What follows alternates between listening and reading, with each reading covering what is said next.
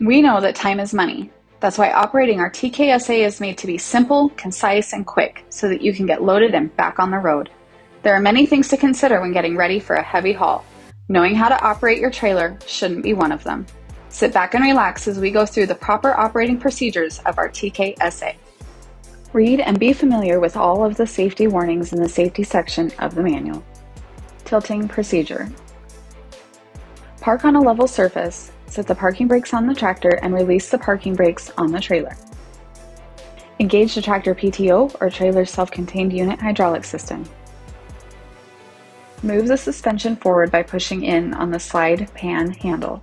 Continue until the suspension is just behind the center of the payload. Do not move suspension ahead of the payload at this point.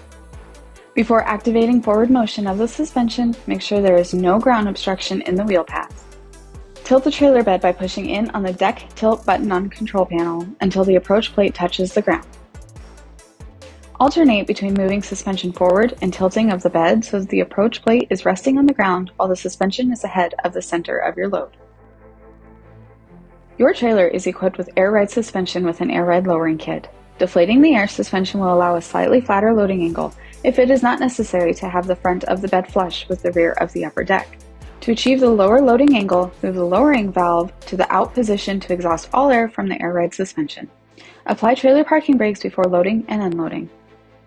Keep all personnel clear and make sure all objects on the upper deck are properly secured to prevent rolling or moving forward. Clearance is at the front of the deck close to align the trailer bed with the upper deck, and the upper deck portion tilts forward.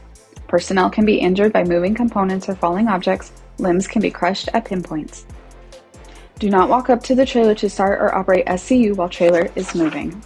Returning to transport position. Set the parking brakes on the tractor and release the parking brakes on the trailer. Keep personnel clear of all pinch points of trailer. Example, front of main deck connection to lower upper deck. Personnel can be injured by moving components. Limbs can be crushed at pinpoints.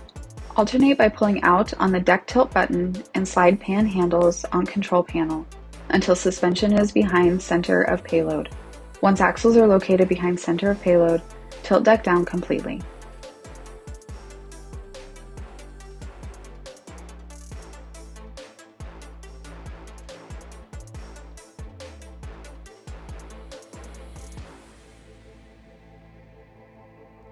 If the trailer has air ride suspension with the lowering kit, move the air switch to the in position to allow the air ride suspension to raise to normal height. Pull out on the slide pan handle on control panel to move the suspension to its full rearward position.